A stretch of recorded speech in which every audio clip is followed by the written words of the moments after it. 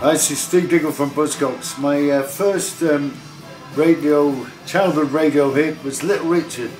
Tutti frutti, all Rudy, wham bam bam bam bam bam bam bam. And that's it. Everybody listens to their own thing with headphones, so I normally listen to the silence and watch people reacting with headphones on. So I'm just observing how they're behaving with headphones on, but I have no idea what they're listening to. Silence is more important than sound. You know, when punk rock started off in 76, 77, you know, it's like throwing a stone in a pond, and it's rippled through society ever since. It's still alive and well, but everybody took it their own way, and we took it our way, the Buzzcocks way. Well, I'm happy today because I'm in the Prince of Wales in Highgate, you know, and walking the streets of Highgate's really good as well. So that's a simple happiness. That's the key to life.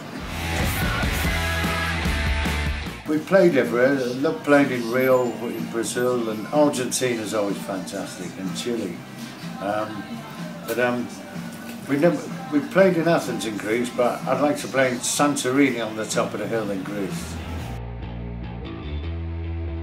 My first song for the band was Fast Cars. Nobody's asked me why I sat down and wrote that, but I've been asked everything else, you know, and there's no answer to it all, but keep asking the questions. Really looking forward to coming to Berlin.